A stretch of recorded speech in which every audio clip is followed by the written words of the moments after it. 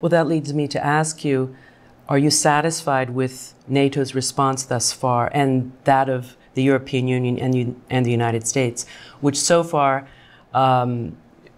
it is primarily sanctions, asset freezes, and travel bans? There are threats that there will be more sanctions if, Russia acts more aggressively, attacks militarily Eastern Ukraine. But is that enough? Is it strong enough, the response? Well, the situation is developing with every minute. We're talking just now, we don't know what will happen in an hour or two. As to the present situation, the discussions in NATO among the allies, we're one of 28. Yes, we're happy with the discussions. NATO is taking it very seriously. And I think that the very specific acts undertaken by NATO, including stopping military-to-military cooperation with Russia and others, are very specific acts.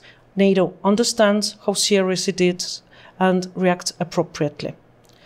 As to the EU and the United States, yesterday we had a meeting of EU foreign ministers, Foreign Affairs Council. Again, EU takes very seriously what's happening in Ukraine.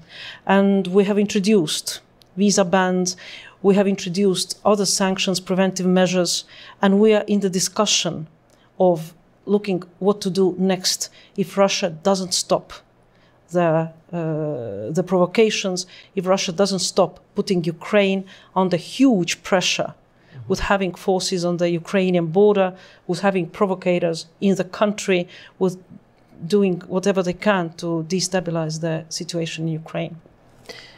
Some have criticized the EU because, EU is indeed very dependent on gas from Russia.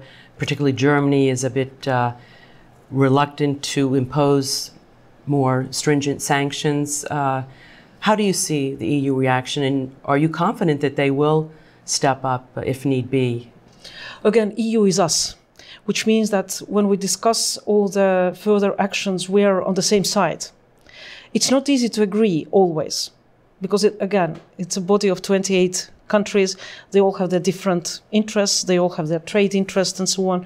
But our feeling is that the EU understands how serious the situation is.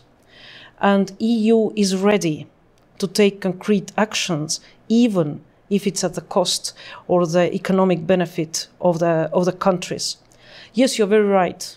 Europe is dependent on Russian energy resources, but at the same time, we have to say that 40% of Russia's budget comes from the transactions they have with European countries.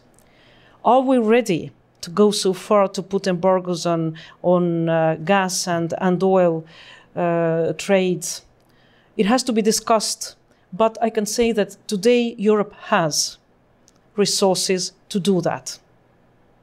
And different countries are discussing it internally within the EU.